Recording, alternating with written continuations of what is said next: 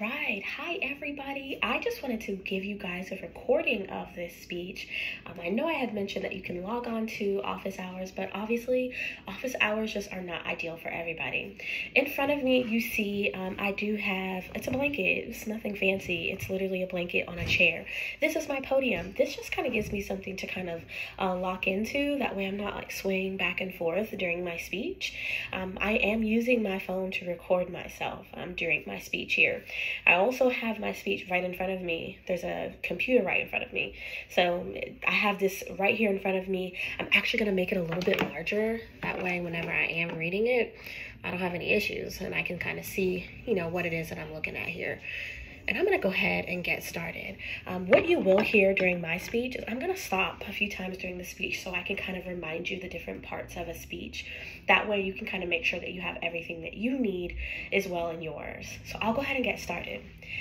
For right now, I'd like for you all to consider this scenario. How would you feel if you had never had access to your birth certificate or never had any record of your medical history? I am imagining this scenario may feel uncomfortable, and rightfully so. Yet sadly, this is the scenario for too many children. It is to be assumed that making the choice to place a child up for adoption is not always the preferred choice, but according to CNN.com, a recent survey found that 100 infant adoptions programs in the United States reported that 5% of those adoptions were completely closed, and while 55% were fully open and 40% were mediated through an agency. But the study said this, is that 5% is still too many. I believe closed adoption policies need to be evaluated due to the rise of social media, the improvement of technology, and our growing access to data. Each of these factors are making it tremendously difficult for new age families to keep closed adoptions actually closed. I would like to let you into my life personally as an adult who is a product of open adoption.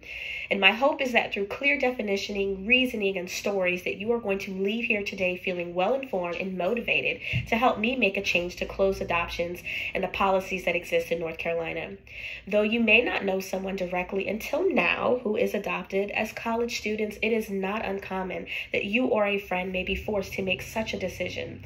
And let's face it, pregnancies that happen are sometimes just unexpected, yet who a pregnant young woman is at 18 or even 20 years old will not be the same person she is 10 to 15 years down the road. Therefore, I believe closed adoption policy should make room for the possibility of a change of heart. Now, though we do know adoption can take place at any stage of life, during my speech, most scenarios and statistics will be surrounded around adoptions that occur at birth. Now, before I get started, I would like to make it a note here to acknowledge that some birth parents choose closed adoption due to their circumstances, and some of those circumstances are just simply out of their control. This speech is not intended to trample over any of those choices or those tough decisions that parents bravely have to decide to make, but instead to highlight the benefits of opening an adoption when and if there is emotional and mental space for it. Today, we are going to discuss 4 main points. The very first is I will provide clear reasoning or clear definitions for both open and closed adoption. Secondly, the problem with closed adoption and the answers that open adoption provide. And lastly, we'll discuss the possibility that grow from adopting my plan. Now, let's pause right here. In my speech here, you hear I'm mentioning a few things. I'm going to kind of go through my introduction here. You've heard that I've given you an attention getter. I asked you to consider a scenario, okay? So it was a quick little 1-2 for my attention getter. The next piece here is I went ahead and gave you one of my sources. You might have recalled, like during your speeches that or your working outline, you might not have put all of your sources inside of that working outline, but when you're putting together your speaking outline, you want to make sure that those sources are ready to be spoken. So again, using phrases like according to CNN.com, or when I was doing my research on this website, I learned this thing in particular. So I've already knocked out one of my 6 sources. I've also stated very plainly what my speech is going to be about. I've given you my credibility, telling you that I'm adopted. I've also named my main points here. And in my main points, I've given you that I'm going to talk to you about a problem, a solution, and visualization, which tells you that I'm using Monroe's motivated sequence here. So let's just go ahead and jump right into the meat of my speech here. First, allow me to define both open and closed adoption. That's a transition, by the way. Defining opening, closed adoption. According to AmericanAdoptions.com, a closed adoption is a type of adoption in which the adoptive family and birth parents share little to no contact with one another. So, to give you an example of what closed adoption kind of looks like versus open adoption, I'm going to do some visuals here, or I'm going to have you kind of visualize this. So, when we think of a closed adoption, we think of almost like a door. So, say there was a door and it was closed and there was a lock on it, and you can't get in it. You can't do anything about it. You can't get inside of it because the door is locked on both sides. There's no way for you to get inside of this here. Now, according to childwelfare.gov, open adoption, on the other hand, is a form of adoption that allows birth parents to know and to have contact with the adoptive parents and the adopted child. Now, the interesting thing about open adoption is there are many little moving parts that come with open adoption. This now means that open adoption is kind of like a door that's almost like open, but in some ways it can be cracked and it can be wide open. There are just different ways to kind of look at open adoption. So I'd like to kind of explain some of the different options when it comes to open adoption. You could have an open adoption that is completely open, meaning that the birth parents and the adoptive parents are in contact with one another, and they're kind of doing their own thing. They're talking to one another as they see fit. They might choose to email each other. They might choose to text each other pictures monthly. They will likely agree upon something before the child is born, or before the adoption is actually finalized.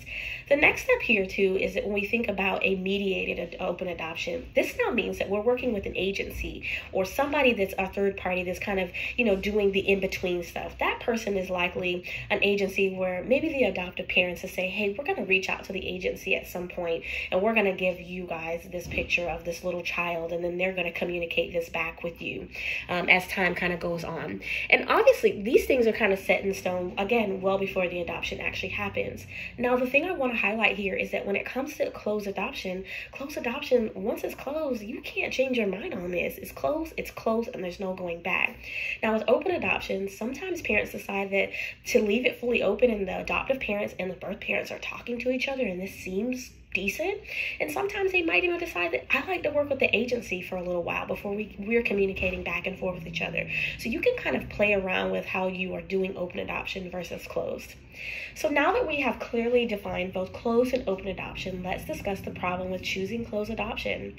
According to AmericanAdoptions.com, the largest problem with closed adoption is that they are becoming more difficult to maintain due to social media and at-home DNA tests. People are quickly discovering their identities of biological relatives, whether it is welcomed or not. I was reading a story on CNN.com. That is me, again, giving you one of my quotes. I was reading a story on CNN.com. And in the story, there was this guy, and I think he was somewhere in his 20s or so, and he was doing some of his DNA records or what have you, and I guess he started talking to one of his family members about what he was getting ready to do, and then he happened to get a message on Facebook from an estranged relative that kind of gave him the skinny on his adoption, and he never even knew he was adopted. This happened within his family. So again, the importance here to recognize is that social media and technology will only improve over time, which will continue to increase the difficulty of keeping closed adoptions under wraps. And according to theguardian.com, not only is the rise of social media a problem for closed adoptions, but there is also no roadmap. We have no idea how good social media is going to get over the years. We are well beyond the first generation to grow up with social media, and as it continues to progress, these problems are going to become larger. If this is left unsolved, lives will continue to be disrupted. This means both biological parents and adoptive children. So there are challenges here. This means that now the adoptive parents will have challenges of answering questions, missed opportunities for parents and the adoptive parents, or the biological parents and the adoptive child to actually bond with one another. And also the emotional challenges for both birth parents. Sometimes when the birth parents has decided to close the adoption, they want to leave it that way and they don't want to have to come back to this. So now that we've tackled the problem at hand, let us talk about how this can be resolved. For adoptions that take place at birth, I propose that in the state of North Carolina, closed adoptions after 2021 should require birth and adoptive parents to remain in contact with the agency in which the closed adoption occurred, thus making it a 5 to 10 year requirement to reassess the case and apply for some form of open adoption as deemed appropriate. Now, this agreement would specify that both parties must agree to opening the adoption. So, Birth mothers are grieving, obviously, whenever they give their child up for adoption, or even, again, we're just simply talking about those adoptions that happen at birth. Birth mothers are grieving when they make the choice for the adoption to actually take place. And asking a mother to revisit this 5 years later could very well be traumatizing. I know what you're thinking here. And this is why I'm proposing that the option is to simply be available for birth parents who choose a closed adoption.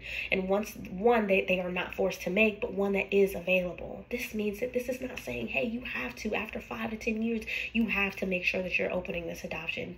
In 5 to 10 years, if you're deciding that, I don't know, I kind of want to, that you at least have the option there. According to pewtrust.org, as of today, about a half of all states allow adult adoptees some form of access to their original birth certificate without even going to court. In at least 9 states, adult adoptees have unfettered access to those records. So this is already happening across the United States in at least 9 states. This plan puts the birth parents, the birth and adoptive parents, in control, which is what they should feel, while also considering major factors as time goes on, like social media or the redevelopment and continued development of DNA kits. So honestly, we would be getting ahead of greater problems as we continue to assess the fact that social media is only going to continue to advance and continue to just get better. And people are going to figure out ways to actually get you information, even if sometimes you just don't want it. Lastly, let us explore the possibilities that can simply grow from choosing open adoption at birth, or if my plan was to be put into effect. Birth parents, if this plan were to be put into effect, birth parents gain peace of mind. Adoptees will have knowledge of their background. Adoptive parents will know more about their child's family history, and expected parents might decide to choose this option, especially if you consider some of the parents that are like, I'm in this pickle right now. This pregnancy is unexpected, but I don't want to give the child up for adoption, and I don't want it to be closed because once it's closed, I might not know what to do. But if they knew options like this exist, would they consider it? So as college students, today's decisions might not be tomorrow's. 10 years from now are not your actual reality once we get there. As of who you were right now might not be who you are, let's say, when you're 38. So again, consider that. Consider yourself of all the things that you liked 10 years ago, and all the things that, of those 10 things, do you like them now?